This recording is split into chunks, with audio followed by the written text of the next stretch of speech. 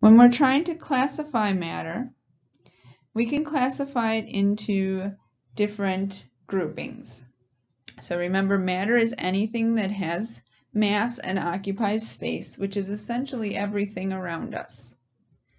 We can classify that further into pure substances and mixtures. So pure substances are things that have only one type of component present.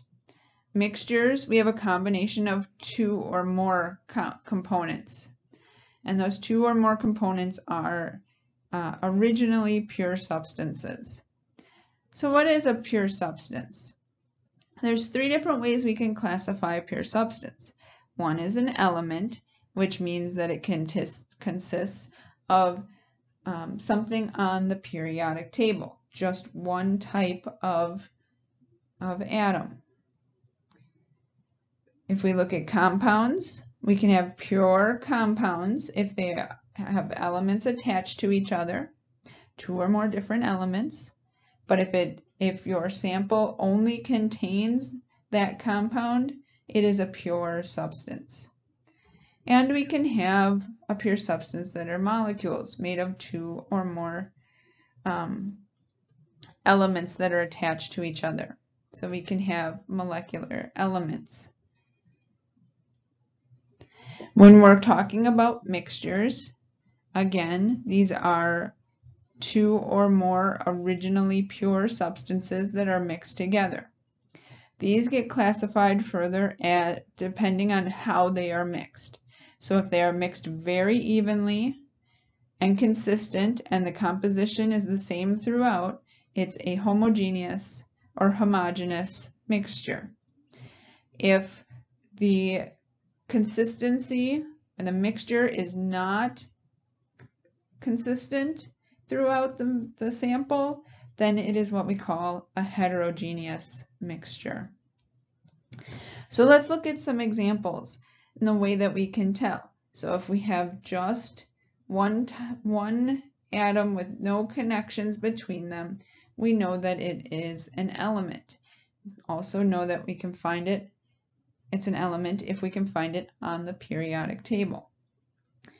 Compounds, there are lots of different compounds we can have, but notice how it is the same thing over and over.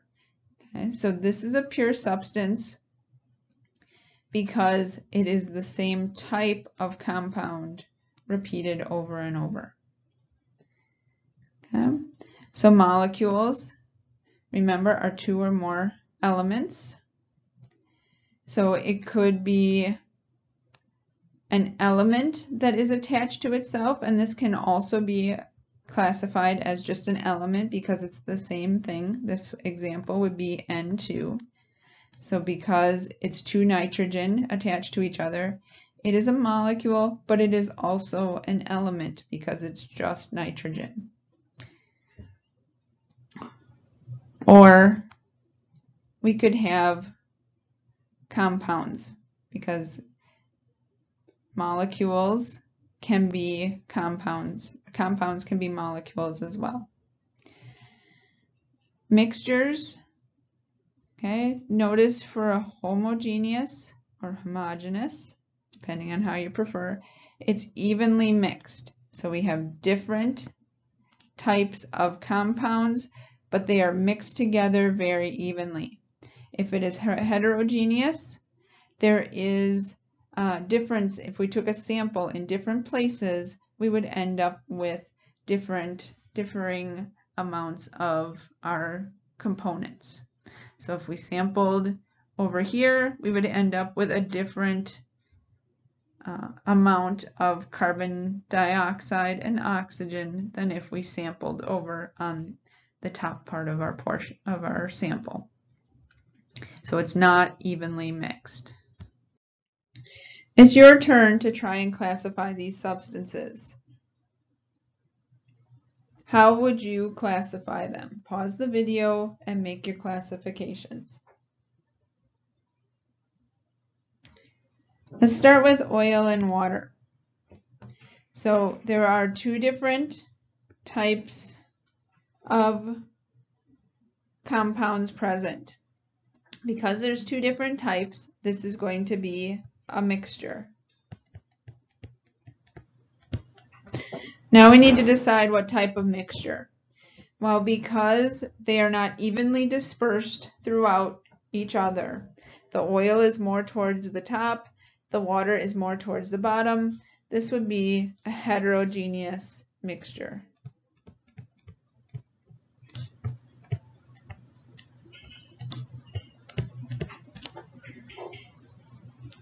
How about copper? Well, copper, it's the same atom repeated over and over again, so that would make copper an element. Another way to tell is by looking at the periodic table, and copper can be found on the periodic table as Cu. Sugar, although they are more complicated compounds, sugar is the same compound repeated. So that makes this a pure substance because the different atoms are attached to each other and there's multiple of the same compound. So this would be a pure substance and it would be a compound or a molecule.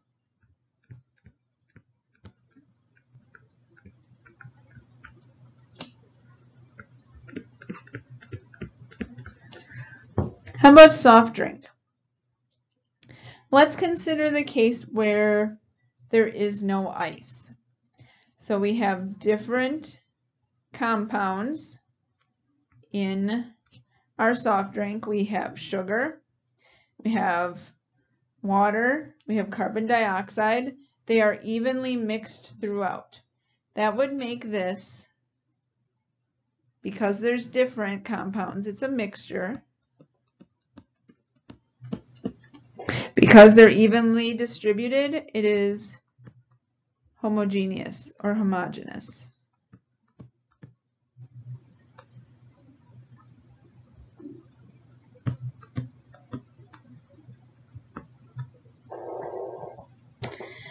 Now, if we take the case where we consider the ice, now our sample would be not evenly distributed because the ice would contain more water than the rest of the soft drink.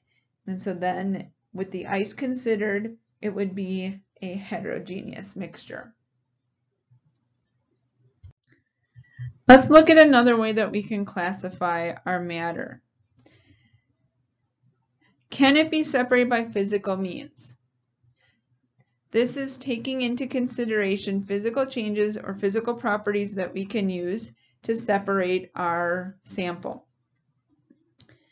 So if we cannot separate it by physical means, such as filtering it or boiling it, evaporating it, then it is a pure substance if it cannot be separated.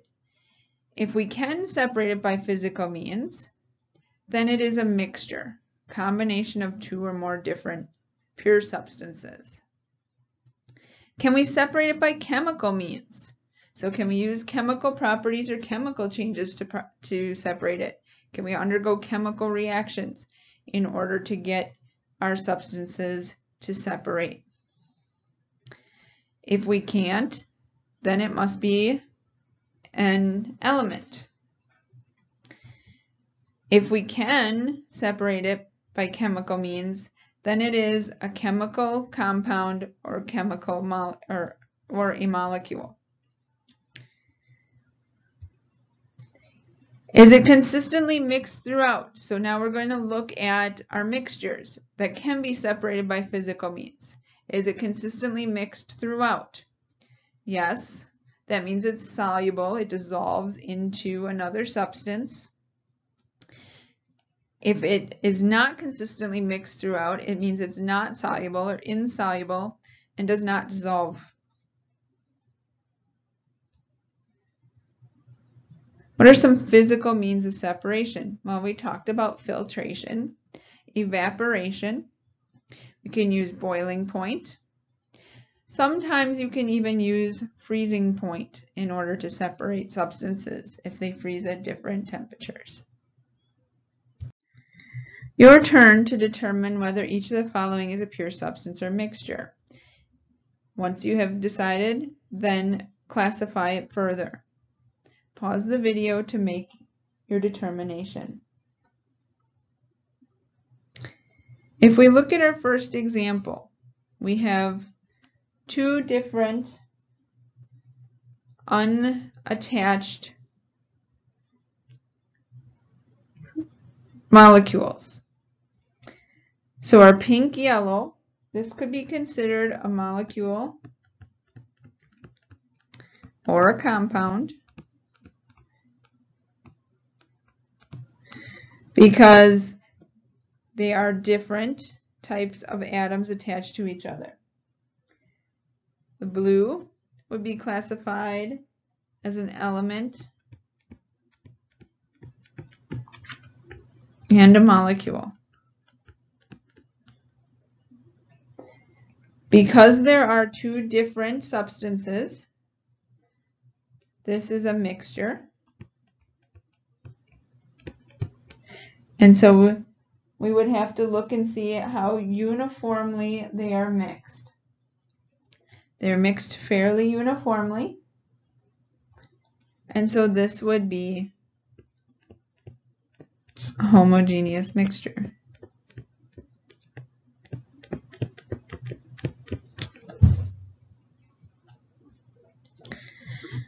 Let's look at our next example. We have red and we have green atoms. So these are going to be, the red and the green are going to be classified as elements.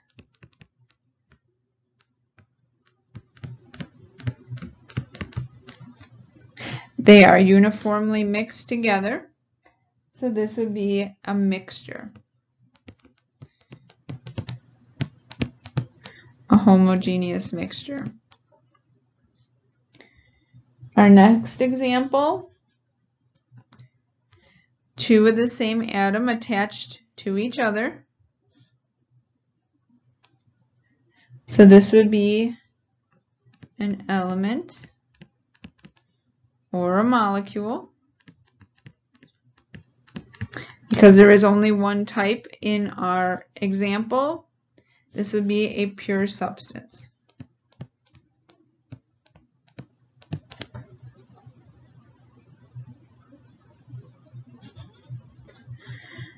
Our next example, we have compound.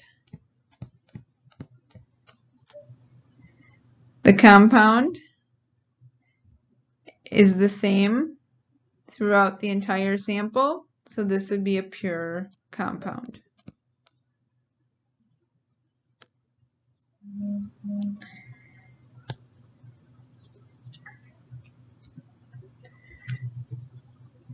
Our next example, we have the same thing throughout, so it is going to be pure, and this would be a compound or a molecule.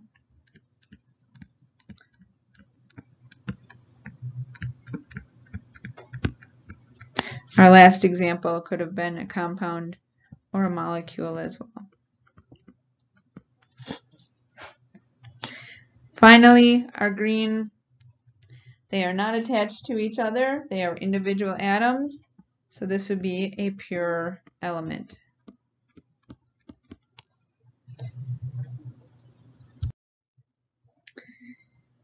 Determine these examples as well. Classify them.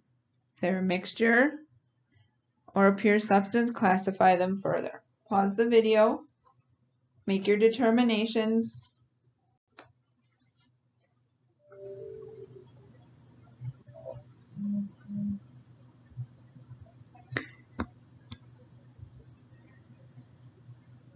An aluminum can is made out of just aluminum, so this would be a pure element.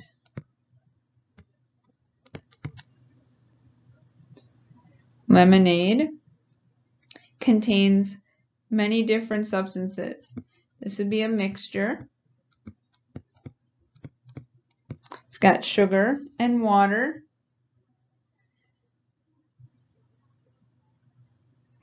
If it's homogeneous or heterogeneous, again, that depends on ice or lemons if you put lemons in. If it was just the lemonade, it would be homogeneous. If you had other things included like ice or lemons, then it would be heterogeneous. Diamond is pure carbon. Pure carbon atoms. So this would be an element.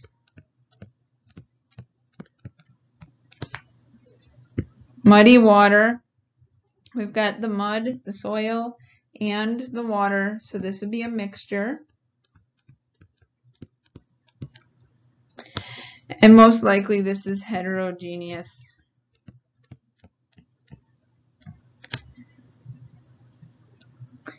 Air in this room. So this is a mixture. It contains nitrogen, oxygen, carbon dioxide, some argon. So it is a mixture, and this would be homogeneous mixture, evenly distributed throughout the room.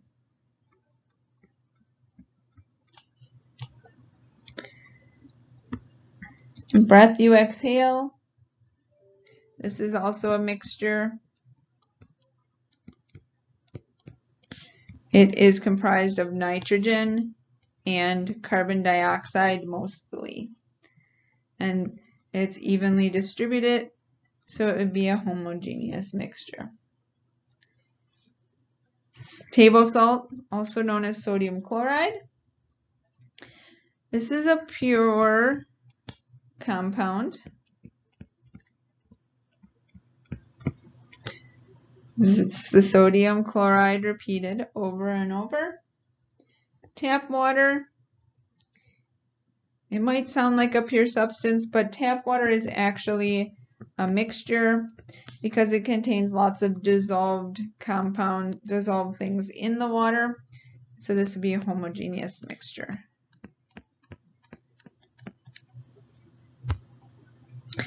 What are some other substances that you know of? Are they homogeneous or heterogeneous? There's lots of things around you every day, and you probably don't think about it. But there are things like butter. Okay, butter would be a mixture. Milk is a heterogeneous mixture because it's got fat globules and water also.